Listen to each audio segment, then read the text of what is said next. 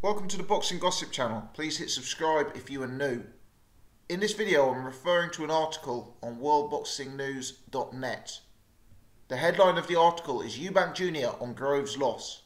I was the aggressor, busier fighter, Groves was bad and negative. The article continues. Chris Eubank Jr believes George Groves won their World Boxing Super Series using negative tactics as the Brighton man comes to terms with his second career loss. The 28-year-old is plotting his return to the ring after being knocked out of the World Boxing Super Series at the semi-final stage, but still says he was pushing the Manchester fight more than Groves last month. I was the aggressor. I was the busier fighter, Eubank Jr told the London Evening Standard, but he never hurt me or had me in serious trouble. He was being bad and being negative. People saw that. People still look at both of us and say I'm the more exciting fighter. Asked about his dad, Chris Sr honestly stated he'd lost in the dressing room after the contest. Eubank Jr added, "My father's opinion is important to me, but it is what it is." So, for me, this is another revealing article about the mindset of Chris Eubank Jr. Regular viewers of the channel will know that I covered the fight in some length and also did a video afterwards talking about how Chris Eubank Jr had handled the loss with the eye-opening scene in the dressing room where he asked his team of yes men who won the fight, and a lot of his yes men were standing around saying, "Oh, it was close, it was a close fight, Chris," and actually his dad, Chris Eubank Sr, said that he'd lost the fight. Now, what I find amazing is that we're some weeks after the fight now. Eubank Jr will have had time to watch, time to reflect, time to soak up the public reaction, hopefully time to look back at the fight 2 or 3 times. Yet his belief is that Groves won by being negative and that Groves fought a bad and dull fight. For me, this continued approach from Eubank Jr to fail to look at his own frailties is a real problem, because when you're so content with blaming others and so insistent on avoiding the obvious truth, it means that you don't really make the changes you need to see the improvements that you need. Yeah, for me personally, I would have absolutely loved it if Eubank Jr came out and said, Groves deserved to win, he out-jabbed me, my defences were open, I was too inaccurate, I couldn't build pressure and close down the range in the right way, and my corner work from my corner was very, very poor and didn't let me know that I was slipping behind in a fight. Now, had Eubank Jr come out and said that, given a very honest appraisal, I would have had a lot more confidence that Eubank Jr would be going away to improve in the areas of his game that are seemingly not there at present.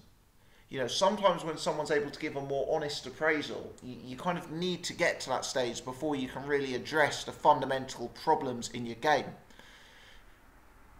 When Eubank Jr lost to Billy Joe Saunders, he went round after that fight, implying that he believed he had won the fight. Perhaps even stronger than this George Groves fight. You know, he very much gave the viewpoint that he believed he was victorious that night. And because he showed that viewpoint, and then because he fought a succession of opponents who didn't test him in the same way as Billy Joe Saunders, what actually happened is that when he fought someone in Groves who could move, who could jab, who could box, who could use range, he was completely unprepared to deal with that challenge, and what he could offer had not really advanced in any way from the time he fought Billy Joe Saunders. For me, that is indicative of someone who's taken that loss to Billy Joe Saunders, and instead of addressing the problem and running straight towards it, he's buried his head in the sand. You know, he's buried his head in the sand, and it's meant when he's been tested in the same way, He hasn't learned from that experience. He hasn't adapted and evolved since that experience. And he's made the same mistakes in the Groves fight as he made in the Billy Joe Saunders fight. Unfortunately, at 28 years of old, which isn't young for a boxer anymore, and in a position where he seems to have fought the majority of his career without a real training setup, it is very, very hard to believe that next time round, when Junior has to face someone, he will find the necessary edits to his game that he's going to need. He didn't learn from the Billy Joe Saunders loss. It doesn't appear he's learnt from the George Groves loss.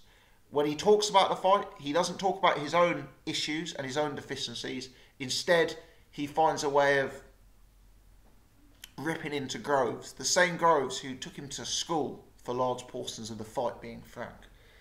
Will he be changing his training setup off the back of it? I don't know.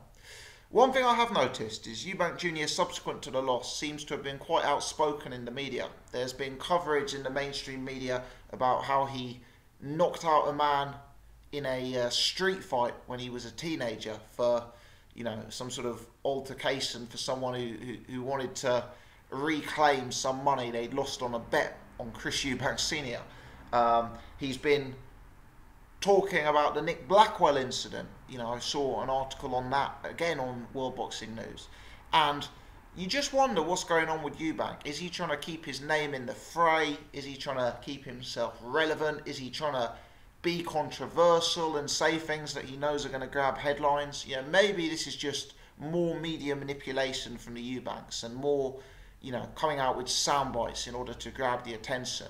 I've also noticed the IBO coming out and saying Eubank may well be eligible to fight for their vacant title, as George Groves didn't contest for the belt. You know, I'd have to say Eubank Jr. fighting an unheard of name for the vacant IBO title is pretty unappealing. You know, Eubank's an exciting fighter on his day.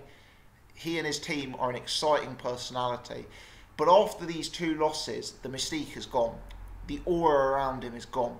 And I think the majority of boxing fans would agree with me that what we don't want to see Eubank do now is fight a Reynold Quinlan equivalent for a vacant IBO world title. Is he going to learn? Is he ever going to learn? At 28 years old, without a trainer and seemingly refusing to analyse any of the obvious faults in his game, betting man? No, he's probably not going to learn. What Chris Eubank Jr. may do is face a succession of flat-footed boxers who can't punch and who he can just impose himself on and get 3 or 4 highlight reel wins.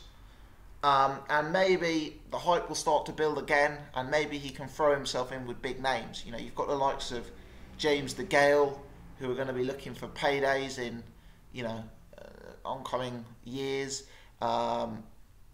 Maybe a name like Jamie Cox, if he comes through the John Ryder test. Maybe the winner of Cox-Ryder. You know, who knows? Maybe even a George Groves rematch. Groves may fancy a rematch there. It's obviously a big money fight. Very big money fight, and he may view Eubank as easy work. So Eubank can come again. He's got the marketability to come again. But could boxing fans ever pick him to be an A-grade boxer after this? With this attitude? Probably not.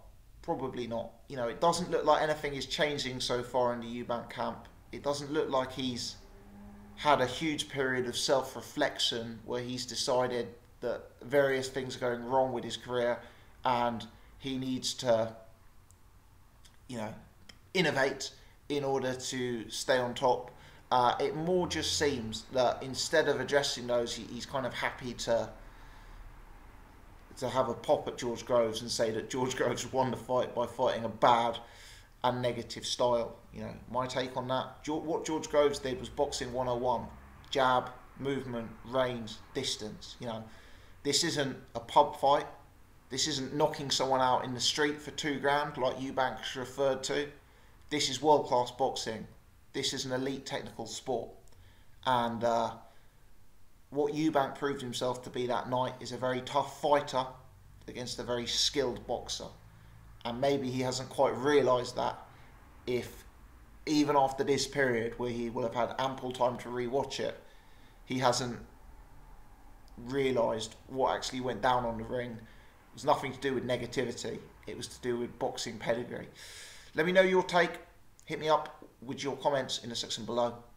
If you've enjoyed this video, please take the time to hit the thumbs up button. If you're new and if you haven't already done so, please press subscribe. As always, many thanks for tuning in.